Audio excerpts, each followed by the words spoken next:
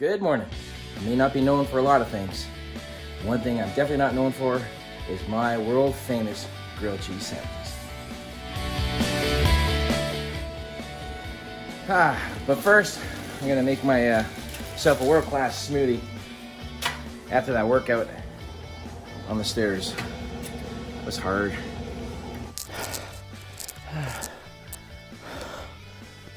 Oh God. Make it stop.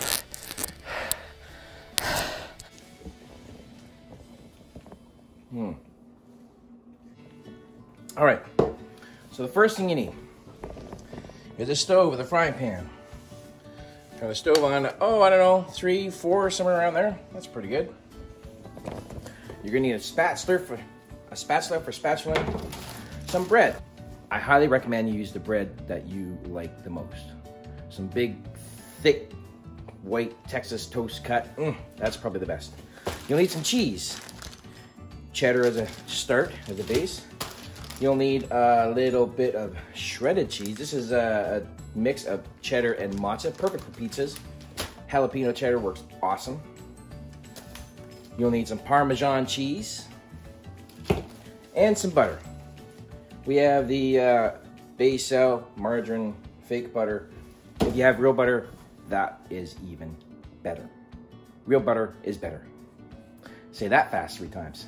Did I say I'm not a cooking channel? Okay, I think this pan's heating up okay. I'm not a cooking channel, and I don't freaking know how to cook, so this is gonna be interesting. So I have no idea how I'm gonna hang on the camera and do this at the same time, but work with me on this. If you're still here, you might as well be in for the long haul. There's 1 piece of bread. And there's 2 pieces of bread. Now, if you do prefer heels, that's great, but they aren't the best for a grilled cheese sandwich. I have no idea if this is in the shot. This should work. Okay, so we take the basil, put a little butter on our back side here.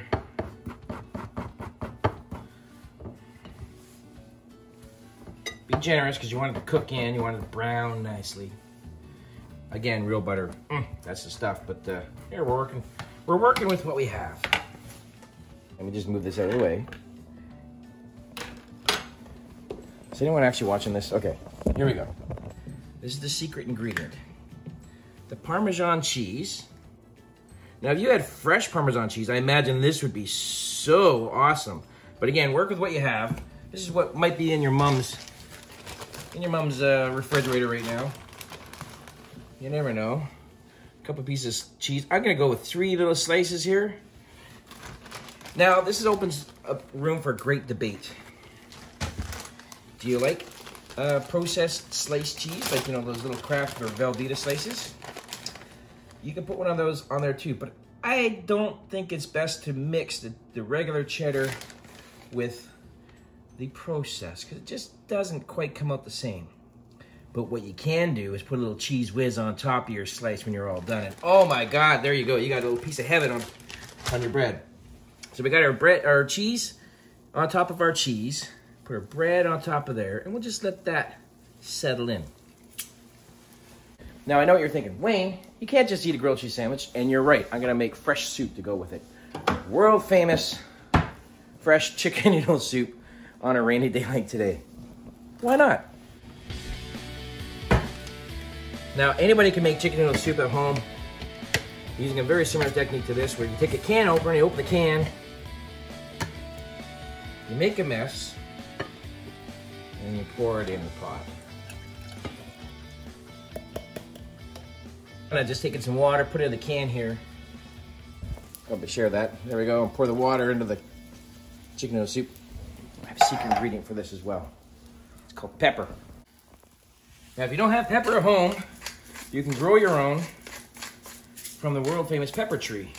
You should probably sell those online. Again, I'm not a real cook, not a clue what I'm doing. I think this bread's working nicely.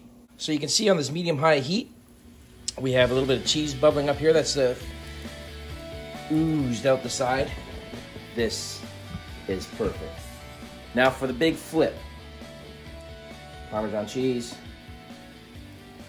Sprinkle that stuff on top. Again, did I mention real Parmesan cheese? Grate that on there. Oh my God, you have no idea what you're missing. Now the art of flipping a grilled cheese sandwich with a spatula single-handed is probably lost on me, but here we go. Look at that. Look at that color, hear that sizzle. Dang, this is gonna be good. I got a spoon here. Give her chicken noodle soup a little turn. Now if I can share a little story about this grilled cheese recipe. Oh, that's horrible. Don't do that. It's cold still. It's gross. When I was a kid, my mom used to take me to this. Well, I was a kid. I was an older kid. I was, you know, whatever. I was a pre-teen. There's a restaurant in our little town. It used to be called Eric's. I'd meet my mom there at lunch sometimes when she was working, and they had grilled cheese sandwiches, and they made them very similar to this with the Parmesan cheese. I just added over time, added different cheeses. I think it's best to just start with a regular cheddar, then you can add whatever you like on there. If you have a gondola, Swiss, a fettuccine, whatever the kind of cheese you like, put it on there. But the root ingredient, the key ingredient, is that cheddar, that little cheddar snap. It doesn't have to be old, medium, mild. It all works the same. Give this a little stir here. Look at that. Might need a little bit more pepper. Oh, still cold. Don't do that. I think this grilled cheese is just about... done.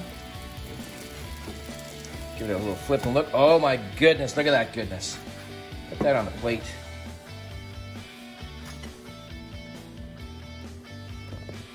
Oh, that's how you do it. And here's the best part. So you got these little cheesy bits on here. Just sprinkle those on top. Give it a little shake.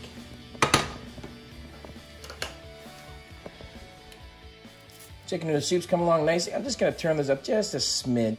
Now, right now, we're waiting for the soup. Our grilled cheese sandwich is just a smidge hot. We're not gonna cut it right away because we're gonna let the cheese cool just a little bit before we cut it. If your mom is like my mom was and you're using her kitchen, you would want to clean up before she got home. If your wife is like my wife or your girlfriend is like my wife, you better clean up before she gets home. And now is the perfect opportunity. No need to leave all the plates lying around and everything else. We can just clean up as we go. So we'll put the cheese back in the... We'll put the cheese back into the refrigerator. Give that pan a little wipe out. You know, I have never seen a cooking show where they've actually cleaned anything. They just make a mess. A mess all over the counter. Dirty. Oh my God. They dirty all the dishes. So not realistic. This is about as real as it can get. Once again, this is not a cooking channel. I do not know how to cook.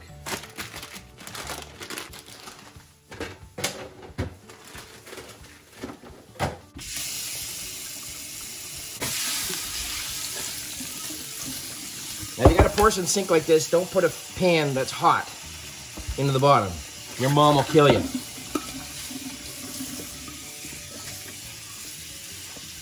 Little dish soap. I think our soup is ready. I got this awesome high quality plastic ladle. Try and get an even mix of broth with noodles. I have no idea what I'm talking about.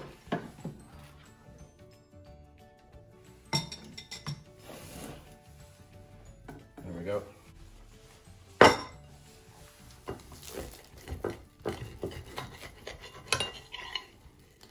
Look at that.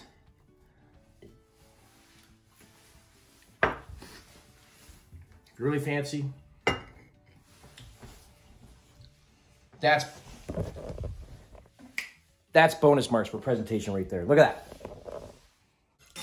Lunch is served.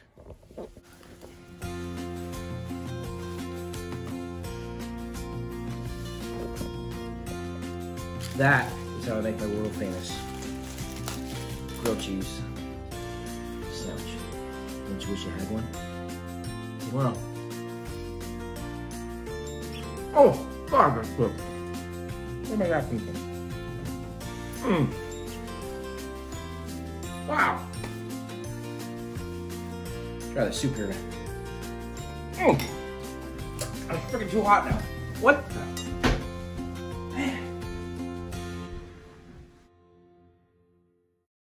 Cleanup does not have to be a chore. Hello? Cleanup does not have to be a chore. Nope. We just put the pot in the water there in the sink. Remember, don't put the hot ones in there. Some warm water, a little bit of soap. Take a cloth. You can take anything you want.